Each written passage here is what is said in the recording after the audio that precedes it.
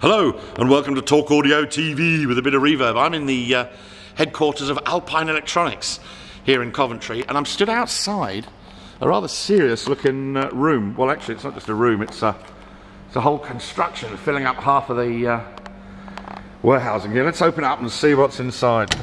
Here we go. Well, what's inside? A bunch of wedgies. In this little annex we've got a whole bunch of rather sexy looking test equipment. Amplifier research, there's the name on that thing there. We've got a bunch of wires for testing stuff looking hanging up here, but inside the most important components are the people. It's Mr. Michael Cleal and Barry John Vincent, who are Evaluation Centre Manager and Aftermarket and Tech Manager. Hello. Hi. What did I, Barry John? Mike, hello sir. Hello Adam, how are you? Very well indeed sir. I've come to ask you about what I gather is 500 grand's worth of RF shielded room here.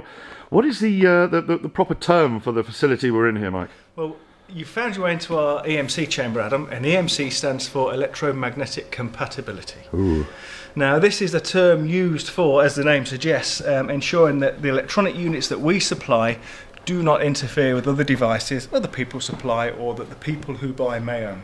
Right. And what I mean by that is, for instance, the units we have here have very fast switching circuits in. Right. Very fast switching circuits generate wavelengths or frequencies in the 87.5 to 108 megahertz band, and that is the FM band. That's where radio 1, 2, 3, 4 and local radio stations transmit Gotcha. into your radio receiver. So this is about making sure that the equipment doesn't actually put out anything spurious in the RF world. That's basically it, yeah, to make sure we don't interfere with your mobile phones or your GPS receivers that you have in the vehicle. We have to make sure that when we turn everything on, we don't take anything else out and send anything down. So, Gotcha. And this room here is very expensive, as you mentioned, and that is because it's completely sealed, it's graphite walls, and no radio waves can get in or out of this room when the doors are shut. It's completely silent. £500,000 worth. That's right. Of radio frequency shielded room.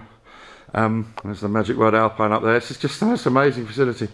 And terribly rare. I've been all over the world looking at car audio, but I haven't seen anywhere where they've actually got anything quite like this. And of course, you can bring cars in here, can't you, as well, dear boy? Go on, press that button. How do we open the door?